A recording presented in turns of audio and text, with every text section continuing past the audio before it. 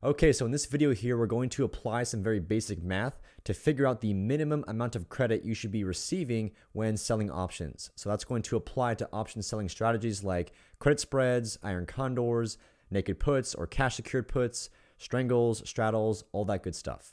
And this really is going to be a very important video because, of course, depending on how much you're selling your options for, that's going to dictate your monthly and annual returns. So naturally, you should be trying to sell options for the highest price possible while still maintaining a decent probability of profit. So again, this video here is going to focus on the minimum amount of credit you should be collecting when selling options.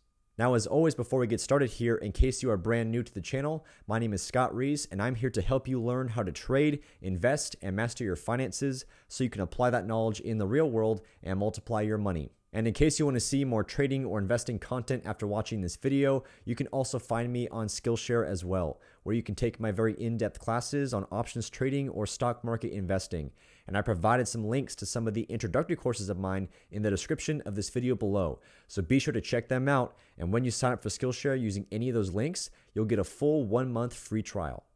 Okay, so now we can get started here. And so I'm going to be breaking down the calculations to figure out, again, the minimum credit you should be shooting for into 3 simple steps.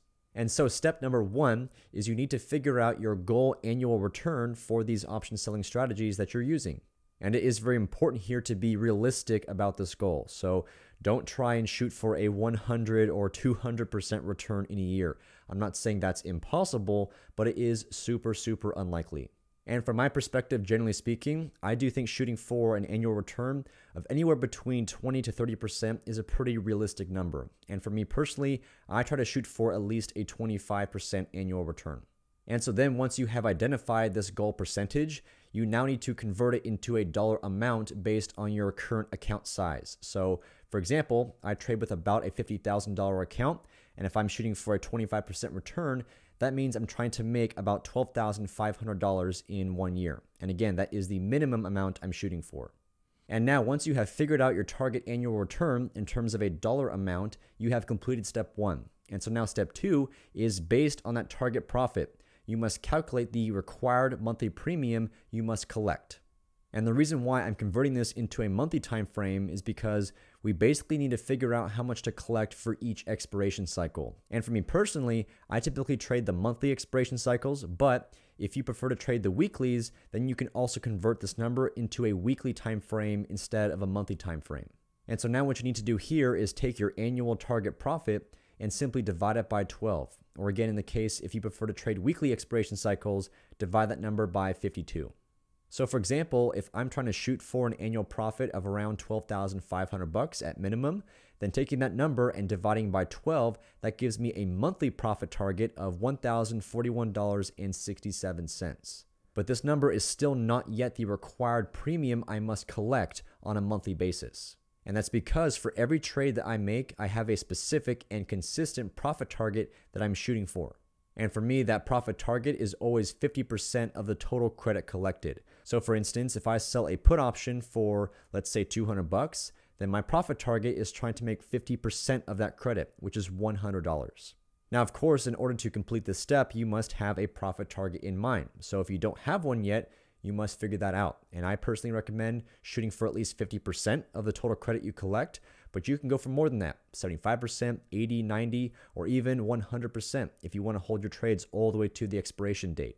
And there really is no right or wrong answer to this. It's mostly a personal preference, but the most important thing here is whatever profit target you do decide on, be consistent with it. So if you choose 75% as your profit target, then every trade you make, take your profits at 75% of the total credit you receive. So then based on that number, the last component of step 2 is to take your monthly profit goal and divide it by your per trade profit target in terms of a decimal. So for example, my per month profit target is $1,041.67.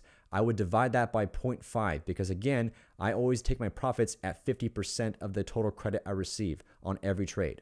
So now that means every month or every expiration cycle, I must collect at least $2,083.33. That is my required minimum monthly premium. And again, if you sell weeklies, that would be your required minimum weekly premium. Okay, so now once you figured out your required minimum monthly or weekly premium, that brings you to step 3, which is based on that number to calculate your required premium or credit on a per trade basis. And of course, that is the main question we're trying to answer in the first place. And so in order to complete this step, you must figure out two things. The first of which is you must identify your average risk per trade as a percentage based on your full account value. So for example, me personally, I typically allocate around 5% of my account value for each trade that I make. So 5% of $50,000, that's $2,500. That is the amount of capital I'm willing to put up when entering a new trade. And again, if you don't have that number in mind yourself yet, then you do have to figure that out. So ask yourself, how much capital are you willing to put up for each trade that you're making? Is it 5% like myself? Is it 10%? Whatever you decide, stick with it and be consistent. And so now the second thing you must figure out or identify is your average total portfolio allocation for all the trades that you have on simultaneously. And again, for me personally, as an example, I typically allocate around 30% of my total capital for all the trades that I have on simultaneously. Now that is also just for the actual option positions themselves. I will use more capital than that to hedge my positions using stock if I need to, but that is irrelevant for these calculations here. And 30% is simply my number. That's what I'm comfortable with. But if you are more risk averse than myself, then you can allocate less of your portfolio. And if you are less risk averse, you can definitely allocate more of your portfolio for more trades. But regardless, whatever you do decide, I would not go over maybe 60% of your portfolio being allocated at one point in time. And so now once you have identified your average risk per trade and your average portfolio allocation, simply take your portfolio allocation and divide it by your average risk per trade. So for me, as an example, 30% portfolio allocation divided by 5% risk per trade equals 6 maximum trades I can have on simultaneously. And so then finally, the last component of step 3 is to take your minimum required monthly or weekly premium and divide it by the maximum number of simultaneous trades you can have on. So for me, my minimum monthly required premium is $2,083.33. Divide that by 6 maximum trades I can have on at once, and that equals $347.22 per trade. That is the absolute minimum amount of credit I must collect for each trade that I'm making. Now, finally, in this video, I do want to discuss a few things you must keep in mind about all these calculations here.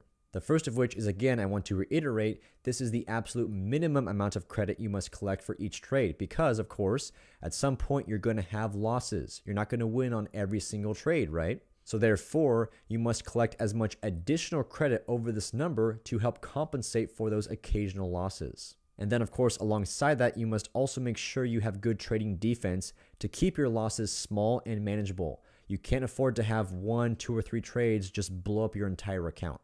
And then number 2 here, the reason why we're looking at the max number of trades you can have on at once is because there might be times where you have to hold those trades all the way to expiration to meet your profit target or to make any profit at all. But that being said, there will certainly be months or weeks where you don't actually have to hold all your trades to expiration. Some of those trades will hit your profit target well before then, so you can take your profits there and then reload and place new trades to collect even more additional credit. And so the main idea here is those extra trades that will happen, I would say pretty frequently, those combined with the additional credit you can collect over the minimum amount for all your trades, those things together should outweigh the losses you will face from time to time. And therefore, this should allow your portfolio to grow on average based on the amount of credit you're collecting initially for each month or for each week. And I do want to emphasize here on average. Some months you might just have more losses than usual, which will cause your profits to be much smaller or perhaps even negative for that month.